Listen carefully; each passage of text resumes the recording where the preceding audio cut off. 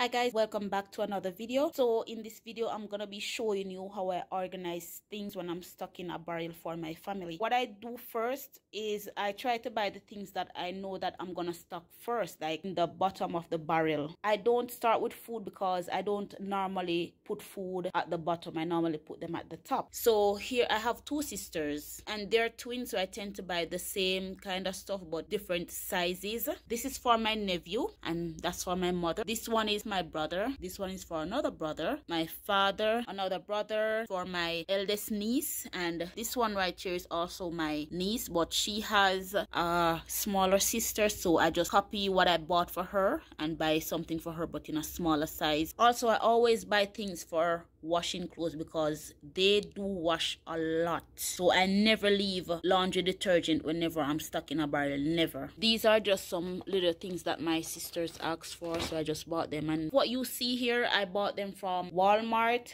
Dollar Tree, TJ Maxx, and Burlington. So everything included here are from those stores. And then for my niece and nephew, I just bought some little books and toys. I always buy soap, some from Walmart, some from Dollar Tree, and I bought this one from TJ Maxx, $7.99. Goat milk and soya bean oil soap. Bought some hair grease. Always toothpaste. Always. I bought some little candles, air freshener, mouthwash, hair gel from Dollar Tree. All these are lotions, some from Walmart, some from Dollar Tree, and I bought this one from TJ Maxx. I always like to send these as well because, as I said, they wash a lot. These are deodorants. I bought all of these from the Dollar Tree.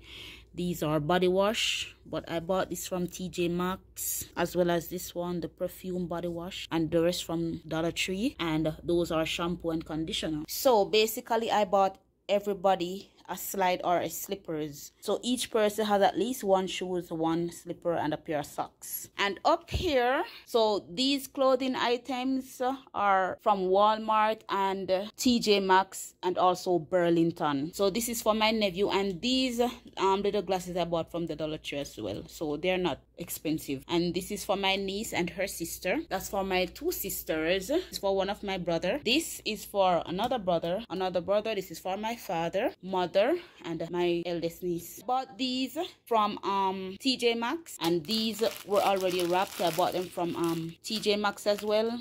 Now this light, my mother requested this light, so I bought this at Walmart and it was $19 something. So I went to TJ Maxx to finish buy the rest of clothing that I need just to complete everybody's list right here, because my niece, she has like pants and shorts. This one has the same thing, pants and shorts. So I forgot to buy them like shorts. The last time I sent barrel, I sent like 2 toy cars, and my smaller niece got it and I gave the other one to her sister, being that 2 of them, you know. So my nephew never got any. So I saw this and I said, you know what, let me just make up for that. So I bought this for him and it was for $28. So I haven't tried it yet, but hopefully it works.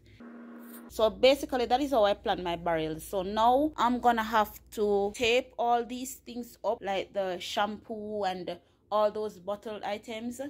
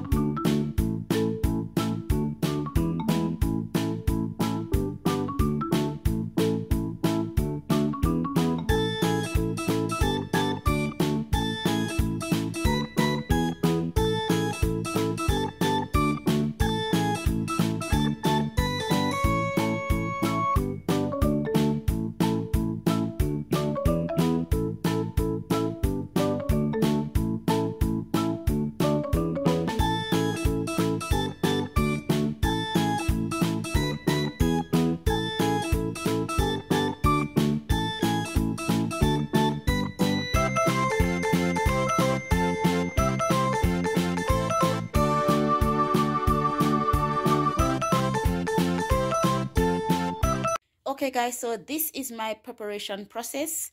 I basically group everything, write their names on them, and then I'm gonna be able to stock the barrels. I basically work from a shopping list. I always make a shopping list. Okay, let's see if this works. The car actually works with 6 AA batteries while the remote control works with 2.